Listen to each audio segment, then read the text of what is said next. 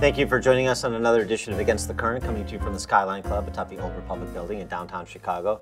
Pleased to have as my guest on this installment, Cook County Commissioner Richard Boykin. Commissioner Boykin, thanks so much for joining us. Thank you for having me. Cook County Commissioner, formerly worked for Congressman Davis, Congressman Rush, Senator Mosley Braun, so you've been a part of the Illinois political and policy scene for a long time. Absolutely. Now, I just want to set I bought this cigar in DuPage County because the tobacco taxes are too high. This is not a sugary drink, technically, as covered by the ordinance. So I just want, I can't afford soda in Cook County anymore, so I just drink scotch. Okay.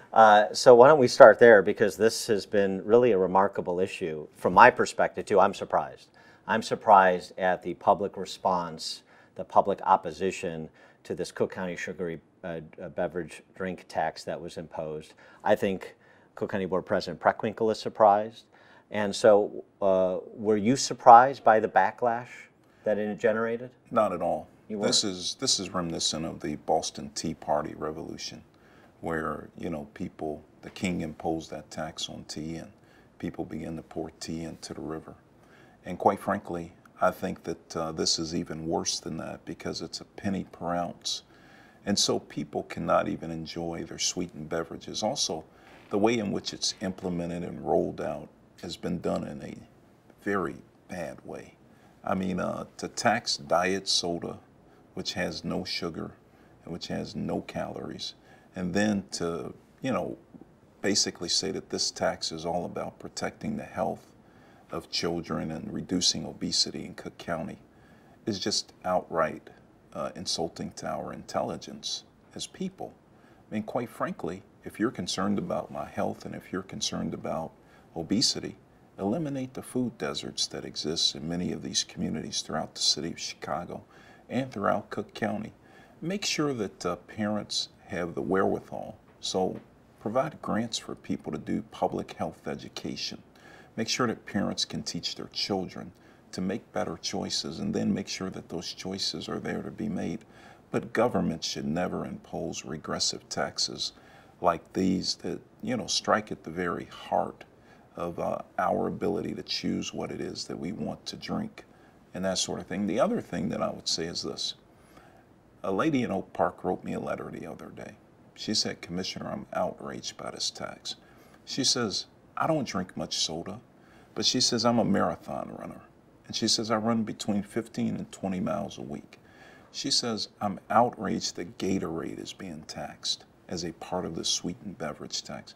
She says, "The Gatorade helps my body to recover from losing so many, valuable the electrolytes and yes, whatnot. Yes, and that sort of thing." And so she says, sugar and snacks have more, cereal and snacks have more sugar content in them than, in fact, many cans of soda. And so I checked. I went to the grocery store and I checked. And actually, a lot of the cereal that our children eat has more sugar, way more sugar, than soda pop. And these candy bars have way more sugar than many of these. That's one of the aspects of this is the arbitrary nature of it. What's on the list and what isn't. Right. If you prepare the Frappuccino at Starbucks, it's not that you don't have to impose the tax. If you buy it in a bottle, the tax is imposed. I mean, all of this, the fact that persons purchasing these items with link cards are exempted.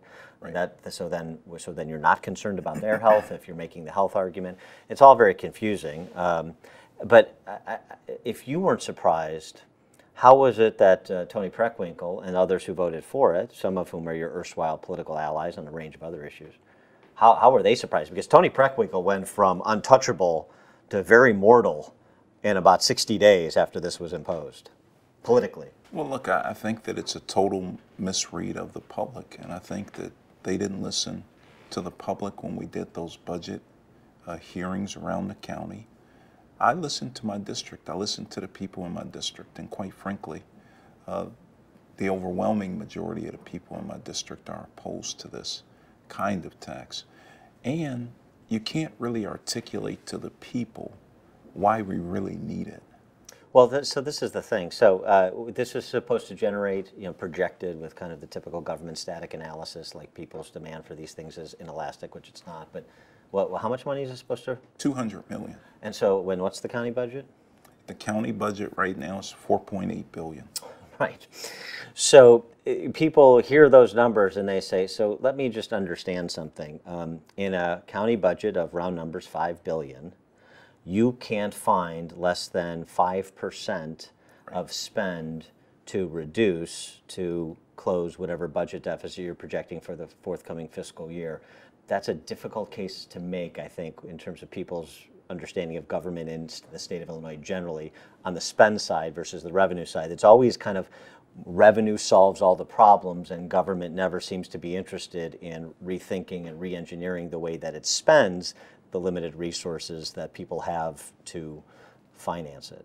Look, I've been dismayed as I've watched Toni Preckwinkle unravel. It began with the sales tax increase. I voted against that too because it's another regressive kind of tax. Right. That hurts. She rolled it back. Right. That's what she ran on. Right. And then she rolled it forward. Right. The old two-step. Right. And, quite frankly, she told a number of people, including me, that we wouldn't need any additional revenue if we raised the sales tax by a penny, making us the highest sales tax in the United States of America. We wouldn't need any more revenue. But then we come a year later, or a year and a half later, and she says, look, we need $200 million in revenue. And guess what? I want to implement the soda pop tax. This is the way to get it. And I automatically said, no, this is outrageous. I mean, you can't just single out an industry and say, look, you're an easy target, and we're going to go after you, and we're going to make you part of the sin taxes. I thought that was a bad deal for them. But also when you look at, and I agree with you, I put forward a 10-point plan. We need to reinvent county government. We need to remake county government. This is our opportunity.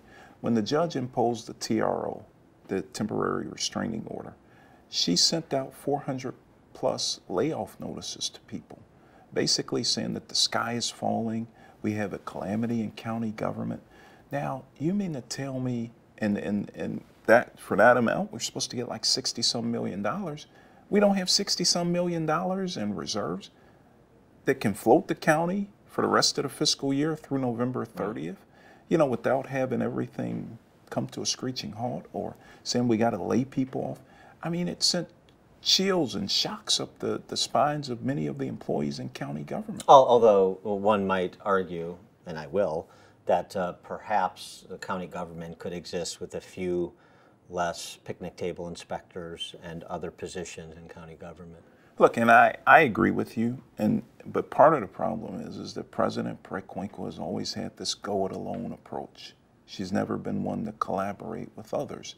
And quite frankly, she doesn't even collaborate with the commissioners who are elected by district, 17 of us, to represent the interests of our constituents.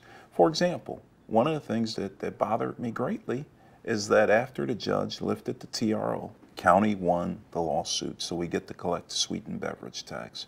Well, a few days later, she actually instructed the state's attorney, which is our attorney, we pay for him, the taxpayers, to countersue IRMA for $17 million. The Retail Merchants Trade Association. Right, and she did that without even notifying the board, without even asking the board. And if we're in such a fiscal crisis, why would we turn around and use our manpower, our tax dollars, to file a countersuit against the retail merchants? Look, it basically sends a chilling effect among people who might want to take on the county or object to an ordinance and say, we think it's unconstitutional. Well, they may think twice now because they may think, well, the county's going to turn around and sue us. So I don't think any one person should be able to take county government into a lawsuit and bind the taxpayers to a lawsuit. So I put forward an ordinance with several of my colleagues that would require her to actually get permission from the board before we take the county into a lawsuit. Well, that's it. I mean, it smacks of the kind of the ruling class mentality. IRMA filed a legitimate suit, even though the judge lifted the temporary restraining order. It's still a legitimate suit under the Illinois Constitution and a colorable claim they're making. You're an attorney, you understand this.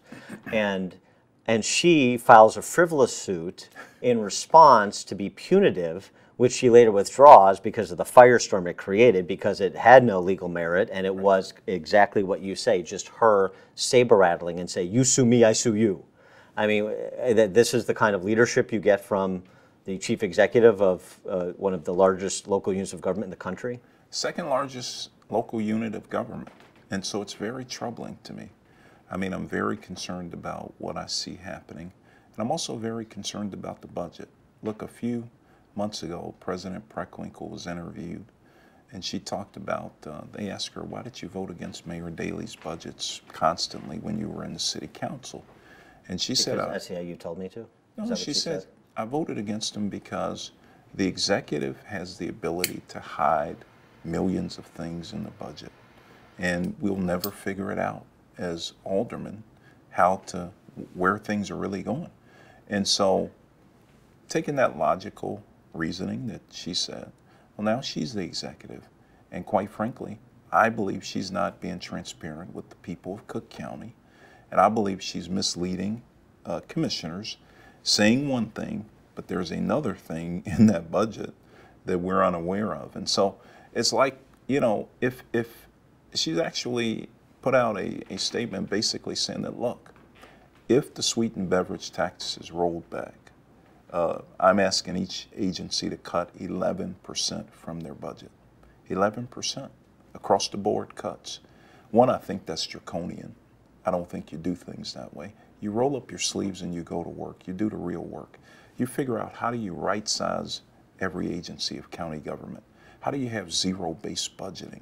How do you go back and you make sure that these people actually need it and that we're being efficient and effective for the taxpayer?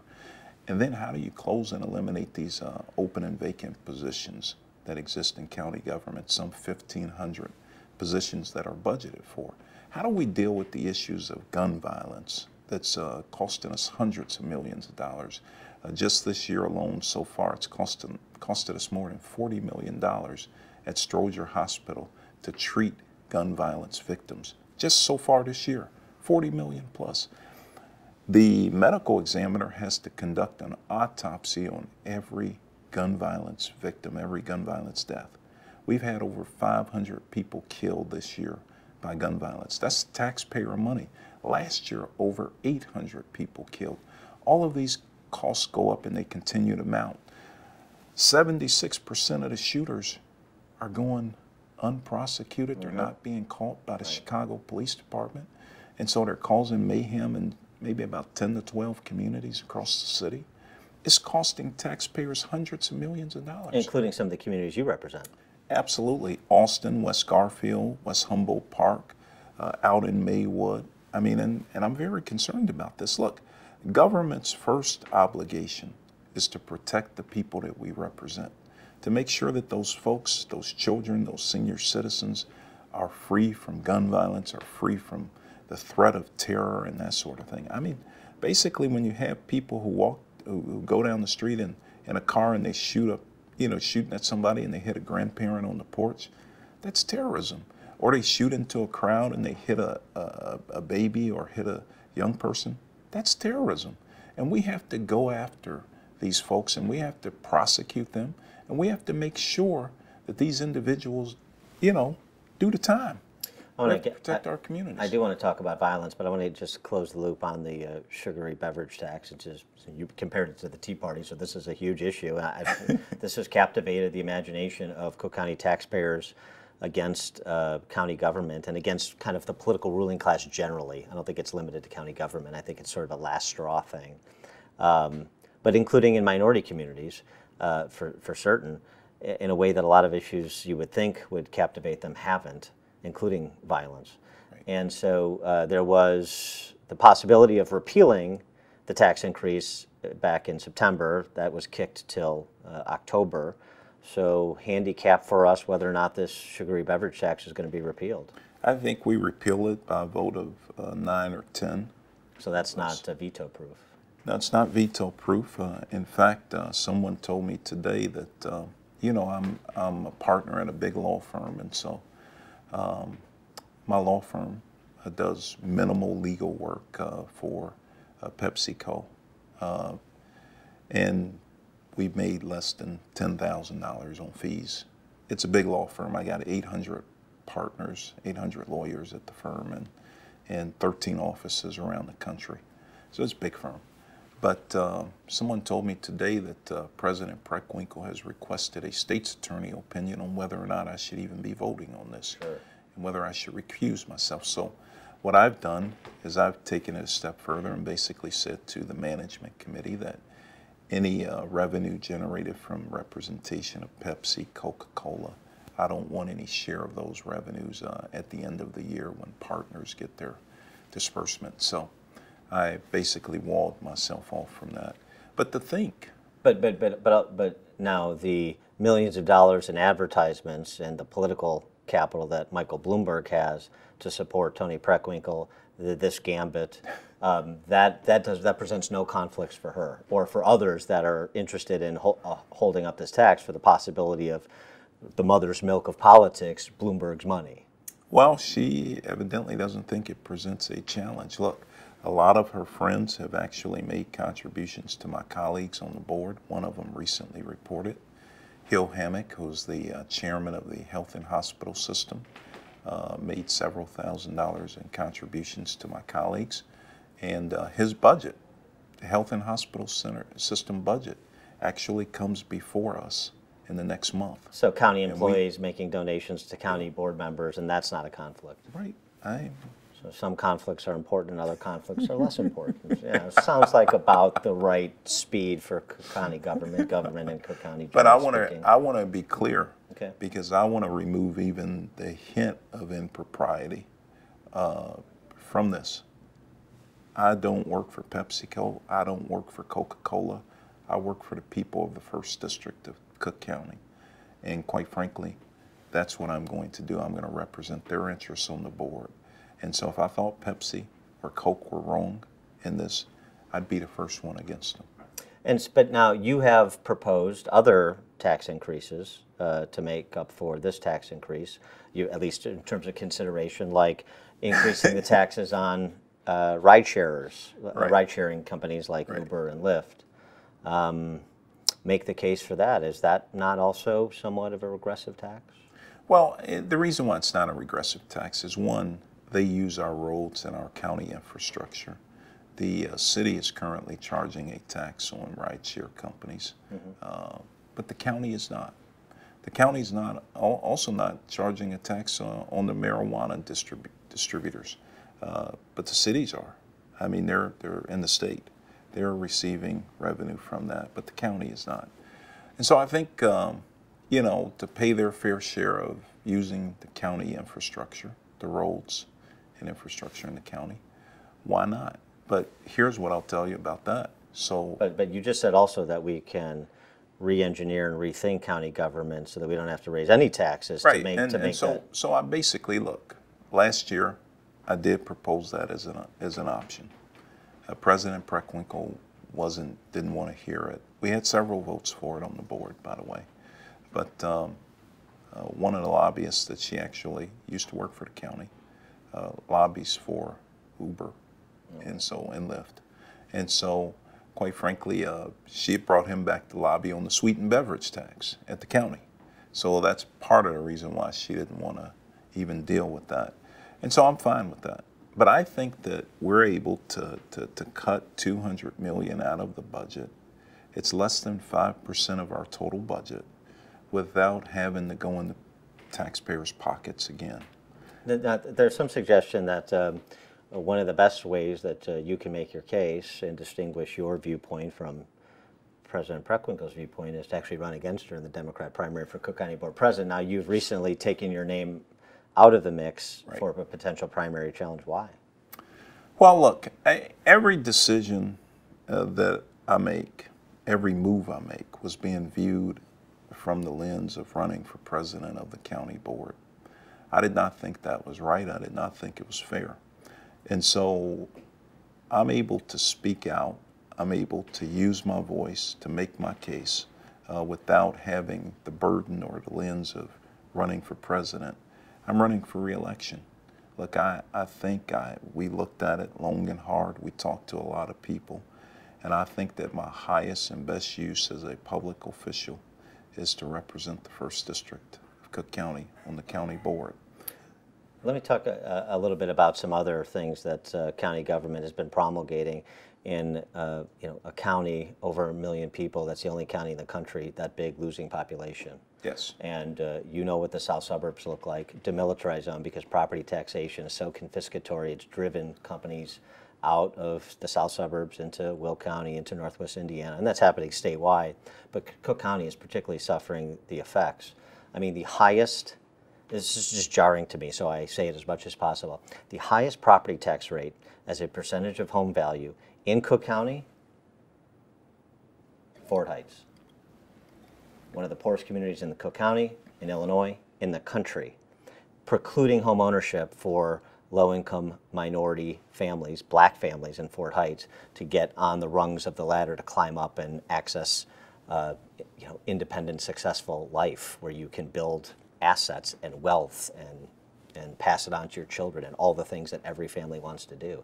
It's immoral, the property taxation system in Cook County, from my point of view, and it's destroying the county, and it's destroying the possibility of businesses to locate here, or the ones here to stay, or much less to expand. And yet Cook County, the same summer, with the increase in the introduction of the sugary beverage tax, is promulgating the $13 minimum wage, which 3/4 of Cook County municipalities have opted out of, is promulgating managing businesses' sick leave policy and scheduling policy. I mean, we're the restaurant capital of the world, and it's like Cook County government, along with its accomplice, city government, along with its accomplice, state government, wants every productive entrepreneur to get the hell out of here.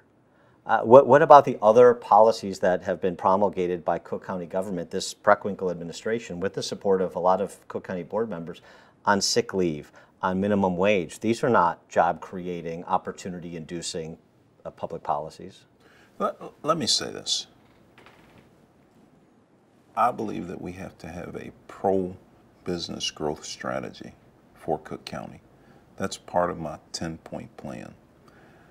And the reason being is because we've lost more population than any other county in the United States of America.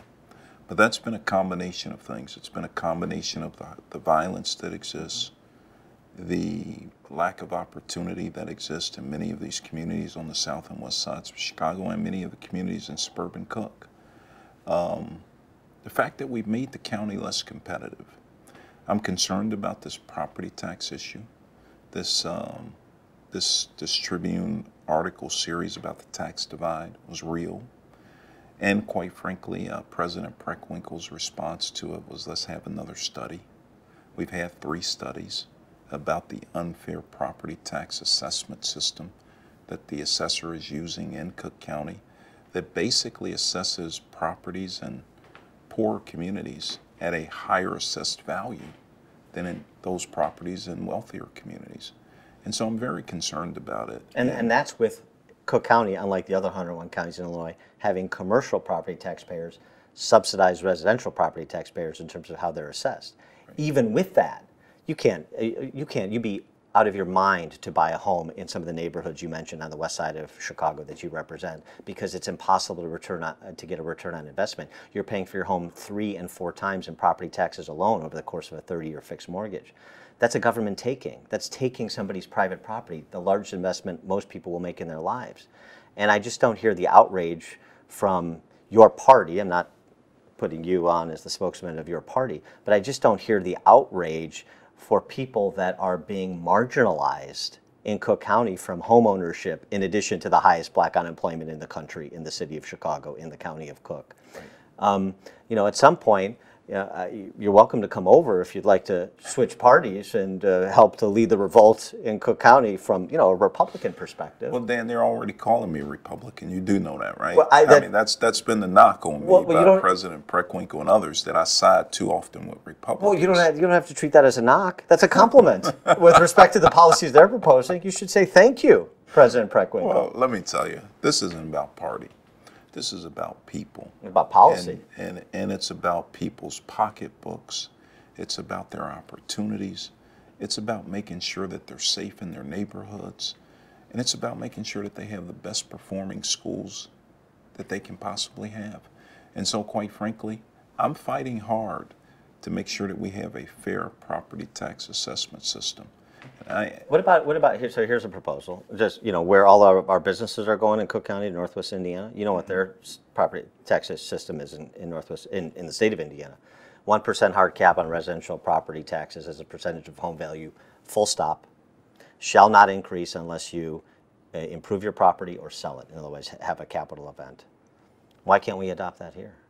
I mean, you have these homeowners in South Suburban Cook. I mean, frankly, even your Champaign socialist neighbors in Oak Park, in the nuclear-free zone in which you live, they're getting hammered too. They might not realize that they may be insulated from caring because of their wealth, but I mean, they are getting hammered. They're not getting a return on their home either because it's 4 and 5 times what a similar situated home in Indiana would be paying in property taxes. And of course, you understand the negative multiplier effect of taking people's home equity through taxation.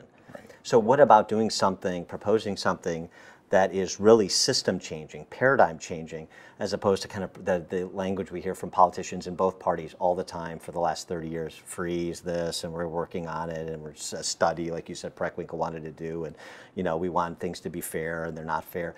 It's like, look, the Chicago Democrats have been in charge of Cook County since Ogilvy was elected in '66. They've been in charge of the city of Chicago for 100 years. When is the probationary period over? Well, what I would say to you is this. One, I think you have to do that in Springfield. In part, but you can lead from Cook County and Chicago. It's got a lot of political clout here. Right, but what we've done in Cook County, we haven't raised the property taxes in Cook County in years. Certainly since I've been on the board the last 3 years, there hasn't been a property tax vote to come up to raise property taxes in the county. I'd never vote for something like that. I think it'd be crazy. I mean, you know what the people are paying out in the south suburbs? I met a gentleman while I was going throughout the county who actually is paying more in property taxes than he is for his mortgage. That's everywhere. And I think it's outrageous. Yeah. And so we do need some relief there. The homeowners need relief there. We can agree on that. There are a number of areas where we agree. I think that we got to bring businesses back to Cook County. What about those work rules I mentioned, mandating sick leave and all that stuff? Look, I voted for the minimum wage increase and I voted for the paid sick leave. And let me tell you why I did. One, because I do think that people need to make a little bit more money. And I think that once they make more money, they're going to spend it. But I think that that's an issue that needs to be dealt with at the state level.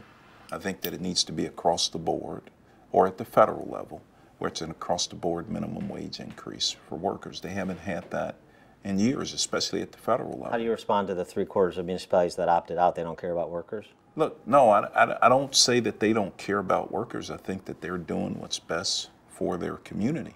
And that's why there was an opt-out provision in the legislation, because obviously municipalities have to do what's best for their community. I represent 7 municipalities. 6 of the 7 opted out of it. Oak Park remained in. They were 1 vote short of opting out, actually. Mm-hmm. But in some of my municipalities, and I talked to some of the mayors, they said, look, a lot of our major job creators, manufacturing companies, have said that if we don't opt out, they're going to pull out. They're going to leave. And they've been here for like 30 years. They're going to leave. They're going to take their business somewhere else, because they don't want to be impacted by these onerous requirements.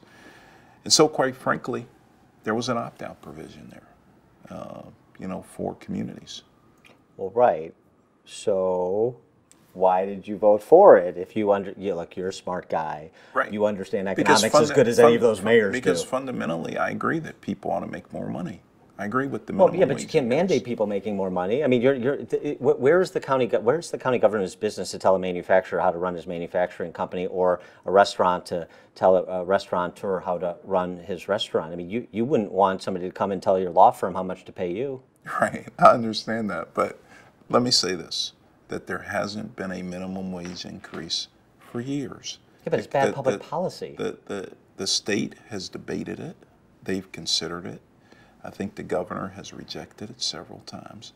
But the people deserve to have an increase. And the other thing about the paid sick leave is, would you want someone who's actually sick serving you at a restaurant, and they got a cold or something, and they're sneezing all over your food, and then they deliver it to you, and you wind up getting sick as Yeah, a but result of it. okay, come on though. I'm just saying. But so the restaurateur doesn't. You care more about the restaurateur's patrons than he or she does. Come on. No, we care about people. Well, I know. We Well, care how about about the people. business owner and the staff are in the best position to make those decisions than 17 Cook County commissioners. I mean, I hate to break it to you, and the reason you're laughing is because you know I'm right. That's why you're laughing. I'm laughing because I think it's an interesting debate. Yes, well, But quite frankly, at the end of the day, it's going to be decided, I think, by the state or by the federal government. And I fundamentally believe that people ought to make more money. And so, well, I want people to make more money too. I want everybody to make $1 million, but I can't wave a wand and do it. I mean, that's the hubris of government, particularly in this city and state. Here's the funny thing about this, right? Highest black unemployment, one of the worst cities for violent crime, as you were talking about, and it impacts your district too. And even if it didn't, I know you'd care about it because it's other human beings whose lives are being taken.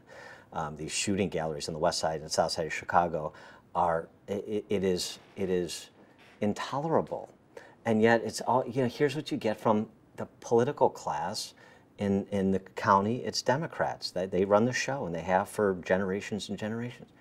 It's not as bad as you think. A lot of blame to go around, and we're working on it. And generation after generation of families pass through this, never getting the opportunities that everybody says they deserve to be able to access. They don't. They don't have good schools. They don't have safe neighborhoods. They have food deserts in their neighborhoods. They don't have good job opportunities that put them not just for a job, but on a path to a career. And meanwhile, you're squeezing them at every turn with confiscatory taxation.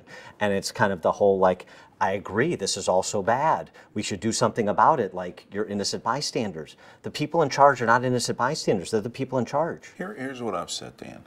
And I've probably been the leading voice on this gun violence in the county and in the city, Chicago. I've said we have a virtual state of emergency, and we've been in that for the last 3 years since I've been in office on the west and south sides of Chicago. I mean, where you have 600-700 people killed a year. It's like a war zone. You have more people killed here in Chicago in one city than in Iraq. I mean, it's like a war zone, and so we must put some serious attention on it. I've tried to get Governor Rauner, Mayor Emanuel, President Preckwinkle to declare a state of emergency relative to the gun violence. And they said, well, what would that do? Well, one, it would put the spotlight on the issue. It would say, hey, we're very concerned about what's happening here. Two, maybe resources would flow. Maybe we get more FBI agents. Maybe we get more DEA agents. Maybe we would have a situation where people would be able to solve some of these violent crimes, these gun violence crimes that are happening in these communities. I think it's terrible. I think elected officials have basically failed the people when it comes to the fact of protecting them. If this was an existential threat, a foreign threat, we would do everything that we have to do to protect them. Homeland Security, we'd make sure that we got as much money to protect us from ISIS and all of these existential terrorists. But let me tell you, if America is to fall, America will not fall because of an existential threat. We won't fall because of North Korea. We'll fall because of something internal that happened. That's what happened to Rome, to the Roman Empire. I mean, they didn't fall because of an external threat. They fell because of the excesses, the things that happened internal. And that's the same with America. We'll fall because, one, we haven't provided the opportunities for African Americans.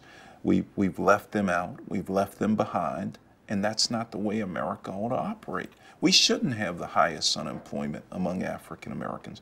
We ought to be making sure that people have opportunities for work. This is important. So the civilian political leadership in this city and county has failed. I'm telling you that the elected leadership has failed, and the people have failed to hold the elected representatives accountable. So Rahm Emanuel should go. Toni Preckwinkle should go. It's time for somebody else. Members of the city council need to be turned out. Members of the county board need to be turned out. We need to have people that are willing to take political risks to chart a different course in the city and county, whether it comes to job opportunities or safety of neighborhoods. Is that a fair statement? I think what is fair is that the people will ultimately decide who their elected officials are. I know, but what do you think? And I'm telling you what I think. I listen to the people. And what I also think is that we have some serious crisis, the serious issue going on relative to this gun violence. I believe it's the #1 issue in our community. I believe it's the #1 issue in the county and in the state and in the city. When you look at the costs from this gun violence, not just the costs of losing lives, but when you look at the other costs, the cost of, earners. I mean, people who could have contributed to our society, people who could have created a business Sure. to create jobs and that sort of thing. It's not just the people murdered. I mean, Dean Angelo, former head of the FOP, used to make this point all the time. If you included the people that were injured through gun violence, you're talking about 5,000 people. And, a gunshot is a catastrophic injury, a gunshot wound. And so this is not something that, you fell down a flight of stairs and you're on crutches for 2 weeks. I mean, these are catastrophic injuries, life-changing injuries. And so the costs that they impose and the opportunities they preclude are exponentially higher than are reported. Yes. And so, I go back again to say, who should, I mean, you're an elected official and you're an intellectual and political leader. If you were telling people, I want to hold somebody accountable for what is not being done. I'm telling you, you have to hold elected officials accountable. But the way that you do that is you register, you organize, and you go out and you vote. And you put people in who are going to take care of your community, who are going to actually make you a priority, who are going to protect your pocketbook at every cost, who are going to make sure that you have opportunities, that you have jobs, that you have safe neighborhoods, and that you have schools that work. That's what you do. And when it comes to schools that work, just to tackle that issue as well, what is your assessment of the job that Rob Emanuel, Forrest Claypool, Karen Lewis, and the Teachers Union have done to make sure neighborhood schools are providing the kinds of educational opportunities that the selective enrollment in private schools are providing to disproportionately minority children in Chicago? Look, what I'd say to you is this, that the county has very little role in terms of public education. I know I'm asking as an American citizen. I'm asking as a concerned citizen, not as a Cook County Commissioner. Because you care about more than just what happened. This was about the county. You can't. Well, but I mean, you could be, you could be governor someday. I don't know what you're going to run for. So let's hear. I mean, I don't have to continue to compliment you. You know these issues. You pay attention to the stuff. You care about the stuff. You're voicing your concern for this stuff. So that necessarily carries an assessment of the people in charge, how well they're doing. I think there's serious problems with the education of our children in too many of these neighborhoods. And oftentimes they're in neighborhoods that are overwhelmingly poor and African American. And I think we have to figure out a way, we have to figure out strategies to make sure that these schools, each one of them, are performing optimal and our kids are learning. And we have a curriculum that's dynamic, not one that turns people off and not one that leads African American boys to drop out of school at a faster rate than anybody else in the United States of America. And so we have to figure out how do we do that and how do we work together to make that happen. So go back to the county. I want to end on a positive note, or at least the opportunity for one, among all the everything that's so dismal that's happening in the state. I mean, you got to be hopeful. Well, I am hopeful. Otherwise, I wouldn't be here. But I mean, I'm kind of like I'm like Whitaker Chambers. Put in the fight, expecting you're going to lose. Maybe you win. Maybe you're wrong. Maybe you surprise yourself. Right. That's kind of what happened to Whitaker Chambers. Although he didn't live a particularly happy life. So in that way, I'm like Whitaker Chambers too. But here's the thing. No, a positive note, because I'm a longtime critic of county government because it deserves it, of course. But in your 3 years, to point to something where you have been able to spearhead or collaborate on a positive reform in county government that's, and maybe it's a little thing, but it speaks to big possibilities. Look, one of the things that we were able to do is there was a tax on women hygiene products, feminine hygiene products. Yes. We actually passed the ordinance to actually stop taxing those products in Cook County. And then the state picked up the bill and they passed it statewide. And so we Yes. believe, and that was my legislation. So Okay. we actually believe that we saved women on their health care costs and their feminine hygiene products that they purchase, you know, on a monthly basis. And Right. I think that's good. I think that's good government. I think it's good for women. I think it's good for the county. And then we just turn around and hammer them when they go to Starbucks. Make up the difference. I didn't do it. No, I'm voted not saying, I'm against not it. blaming you. And let me tell you something. Come October 10th, I'm confident that we'll have the votes to repeal this tax. Whether or not President Preckwinkle vetoes it, it's her decision to make there. I would caution her and urge her not to veto it, but to accept the will of the body and the will of the people. If it is repealed and she vetoes it, are you going to reconsider running for Cook County Board President? Look, I've made my decision. My decision is to run for re-election. Okay, all right. He is Cook County Commissioner Richard Boykin, Cook County Commissioner for now. Richard Boykin, thanks so much for joining us on this edition of Against the Current. Thank you.